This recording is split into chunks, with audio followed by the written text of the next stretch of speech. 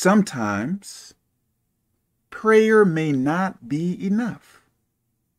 You may need to fast, and you may say, Kevin, I can't fast 3 days straight. I can't fast 7 days, 10 days, 12 days straight. Okay, can you do hours?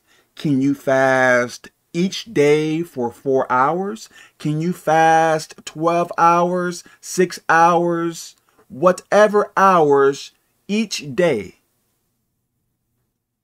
Can you fast? So can you do those things without eating or drinking?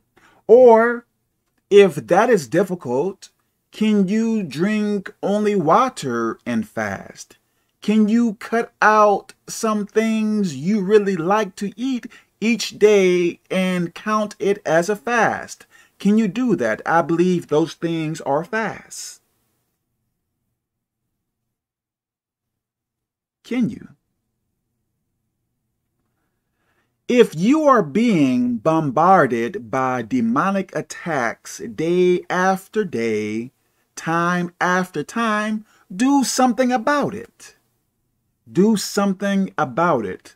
Yes, you may have prayed, but you may need to fast. I hope this makes sense. God bless you.